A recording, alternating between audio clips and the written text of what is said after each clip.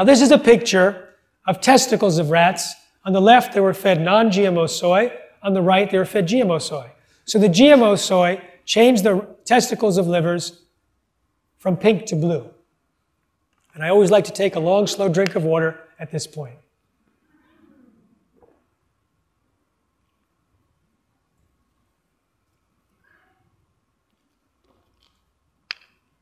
You see, the gender that's most sensitive to food issues are women. So I like to leave this up a little longer so that the guys can catch up. Mice fed GM soy had damage to their testicles, including damaged young sperm cells. Rats fed GM soy, the females had changes in the uterus, ovaries, and hormone balance. I spoke at the European Parliament one year, many years ago, and there were several scientists speaking at the same time, including Dr. Irina Ermakova, a senior researcher at the Russian Academy of Sciences. She gave me these slides, so these are Russian-speaking rats. And they volunteered for an experiment with GM soy. And these female rats were fed GM soy starting 2 weeks before they got pregnant and continued to eat the GM soy. And more than half of their babies died within 3 weeks, compared to a 10% death rate among rats that were fed non-GM soy. The rats were also smaller and could not reproduce. Another Russian Academy of Sciences scientist did experiments with hamsters, fed for 2 years over a third generation. Most were infertile. They suffered slower growth, a 4 to 5-fold increase in infant mortality, and many had a defect of hair growing in their mouths. There was a study done by Dr. Seralini. How many people have seen this slide before? It's quite famous. Dr. Seralini is a toxicologist from France, and he was the person who was advising the French government as a member of 2 committees, and even the European Union on GMO submissions. And he realized that although Monsanto and their minions claimed that the rats had no damage as a result of being exposed to their corn, for example, he was seeing signs of toxicity that were being ignored and was able to publish a study showing that 3 of Monsanto corn varieties were causing signs of toxicity. So he took the corn variety that had the highest level of toxicity or the highest level of statistically significant differences, Roundup Ready corn, and secretly did a study for 2 years. Secretly, because Monsanto always tries to disrupt things. So he secretly did a study for 2 years and do it to see if the Roundup Ready corn had a problem. No one had done a study like that. There were no published protocols. So he followed, at the very least, the protocols that Monsanto used to get their products approved. The same number in the experimental group, the same number of controls, the same rats. And after 2 years, well, first of all, Monsanto does their research for only 90 days. He was doing it for 2 years. In the next month, after 90 days, one of the rats started to develop tumors. And by the end of 2 years, many had multiple massive tumors. When they hit 25% of body weight, they had to be killed as part of the laboratory policy. So you can see the huge tumors in these rats. They also died prematurely. They also had damaged organs, liver, kidneys, pituitary, and in some cases, hormonal imbalance. Now, he wanted to find out whether it was the Roundup or the corn or the combination that caused the problem. So one of the experimental groups just ate Roundup Ready corn that was never sprayed with Roundup. Another group was fed the Roundup Ready corn that had been sprayed, and a third group was fed the Roundup without the corn. These are the 3 groups. All 3 groups. Multiple massive tumors, early death, and organ damage. This means that alone and in combination, it's the process of genetic engineering, it's the Roundup, and together cause these problems. Now, this was the most in-depth research study to date on GMO health. And it showed massive damage. This alone should have signaled an alarm around the world. But the biotech industry has a program called Let Nothing Go. They have people in high places around the world. They have people who have front groups that basically get paid by Monsanto to pretend that they're independent. They have people in editorial positions. And when this came out, within 24 hours, everyone was sent a bunch of talking points. And they all said the same thing. They used the wrong rats. Well, those are the same rats that Monsanto used. They had their control group was too small. It was the same size that Monsanto used. But they kept saying it louder and louder, and then at a certain point, the talking points shifted, as they always do, to say there's a consensus. Who's the consensus among? Those that are reading the talking points. So this was circulated to governments and media, so this information was suppressed. Now, it also turns out that the editor of this paper was being pressured and attacked by Monsanto's minions. And then Monsanto hired the editor and paid him $400 an hour for some project. And then soon after, the editor retracted this paper and said in his letter, it's retracted because of these reasons. Now, there are published manuals as to why papers need to be retracted, and his reasons are never used. For example, inconclusive. And someone analyzed the other papers published in his journal, and 1/3 of them would have to be removed according to that criteria. So then he scrambled and said, oh, actually, it's because it wasn't a proper cancer study. You need more rats for a cancer study. It's true. If it were a cancer study, you'd need more rats. But nowhere in the write-up of the study did they use the word cancer. It was a toxicological study, and they found tumors, much to their surprise. So the guy was obviously scrambling for some justification. Hundreds of scientists wrote condemning this action, and the guy was kicked out of the journal. Another journal immediately published it, did another peer review. It actually got past 3 peer reviews. Now, one of the arguments used by the biotech industry was that the Sprague Dawley rats that are pictured here get tumors anyway. That's what they're used for, cancer studies.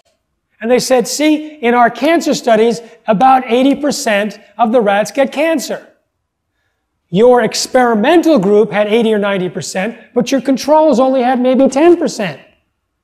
So we're not going to even pay attention to your controls done in a well-controlled experiment because they were supposed to have gotten cancer. We don't know why they didn't get cancer. They were supposed to have gotten cancer. So we're going to compare your experimental group to our controls over here, which is not scientific. So Seralini's team did something brilliant. They took rat chow from around the world and tested it. This is the rat chow they use on rat and mice on rat experiments around the world for the controls. And the rat chow was filled with GMOs and Roundup. And if the control groups in these rat experiments all around the world are getting cancer at 80%, and his experimental group that was fed GMOs and Roundup got 80%, no wonder. He used organic, non-sprayed control material for his control group, and only 10% or so got cancer. So all of the research done on GMOs by the biotech industry compares animals that have been fed GMOs and probably Roundup to other animals that have been fed GMOs and Roundup. And still they find problems because the percentage is high. And what do they do with those problems? They try to explain them away. Now, I interviewed Dr. Seralini, who had been attacked by scientists for years.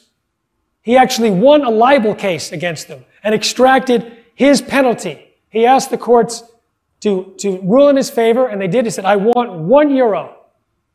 So he got paid €1. There was also a forgery case against one of his detractors. Someone had apparently or allegedly signed someone else's signature to a letter to condemn Seralini. It turns out he was the group that found that glyphosate alone is just one of many, many toxins in Roundup. But Roundup can be 125 times more toxic.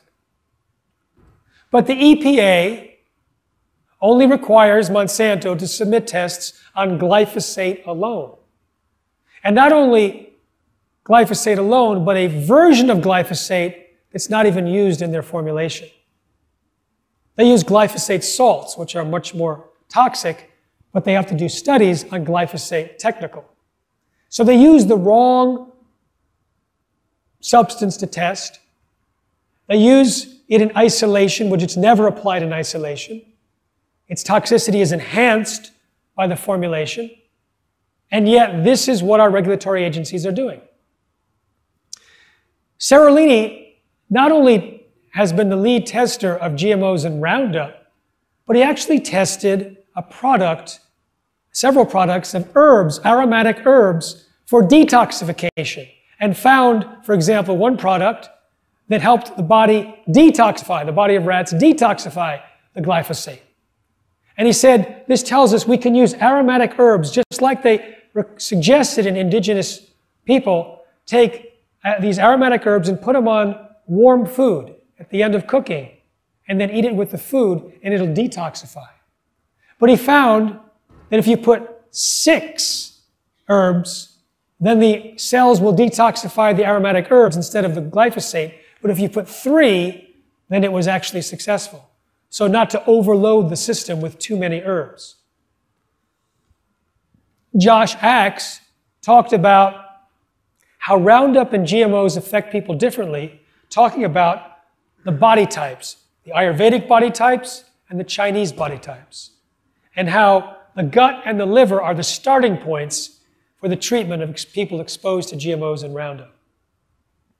So now I'm going to go through some of the charts which show a correlation between the use of glyphosate-based herbicides on GMO soy and corn, or the acreage of GMO soy and corn, or both, with specific diseases.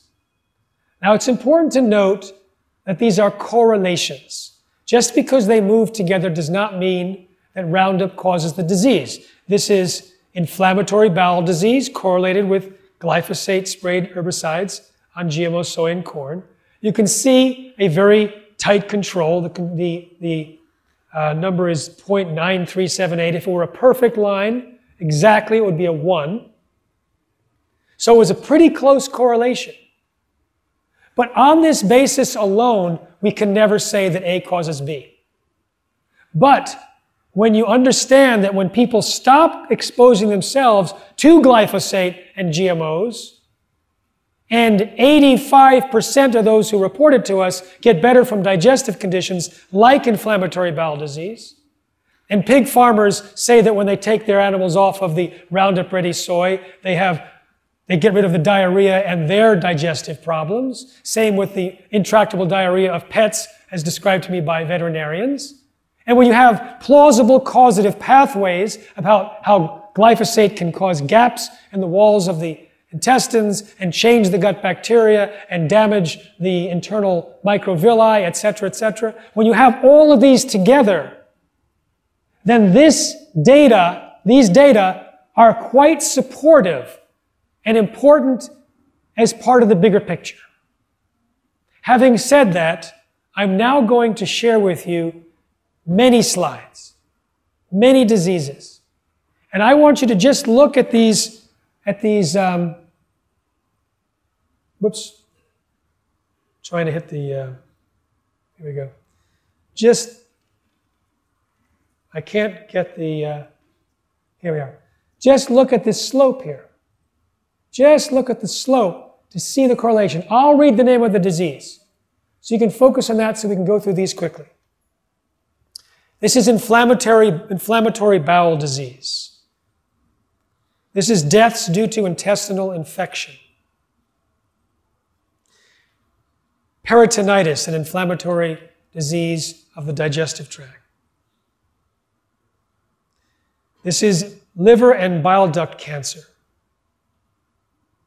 Kidney and pelvic cancer. Urinary and bladder cancer. Thyroid cancer. Deaths due to acute myeloid leukemia. Kidney failure and death. Kidney injury. Hepatitis C. Autism in 6-year-olds. This is a 0.9972 correlation. And this is comparing glyphosate as applied over 4 years total. So it showed an accumulation of glyphosate exposure to our food supply, which made the correlation even tighter. Diabetes.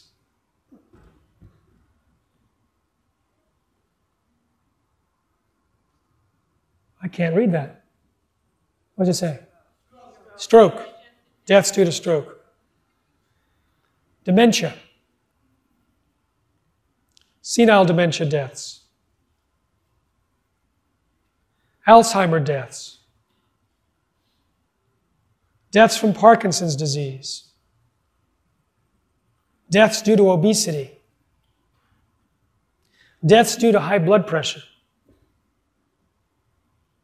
Anemia. Insomnia. Sleep disorders. Celiac disease. Birth defects, congenital birth defects. Disorders, deaths due to disorders of lipoprotein metabolism. Anxiety. Suicide by overdose. Schizophrenia. ADHD.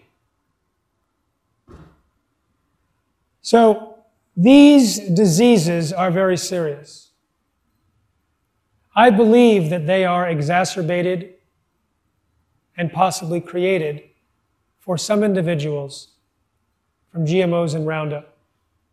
And I base that on some of the evidence we've shared today. And we could spend a week meeting each day and looking at one disease and say, okay, what could possibly cause insomnia or sleep disorders from GMOs and Roundup? Well, earlier in the conversation, we talked about the shikimate pathway producing serotonin. Serotonin leads to melatonin. Melatonin governs our circadian rhythms and sleep. Serotonin is also produced by cells along the gut wall by interacting with the microbiome, with the gut bacteria. If we damage the gut bacteria, they may not function well to produce the serotonin. So those are some examples of how we can break it down to what we've already seen. And there's some people who are taking the biochemistry way further and finding absolutely elegant pathways that could explain these diseases. The reason why these charts were published in peer-reviewed journals was because these group of scientists believed that these particular diseases would be predicted from GMOs and Roundup. And that's why they did the study, and that's what they found. So in that context, these are quite important.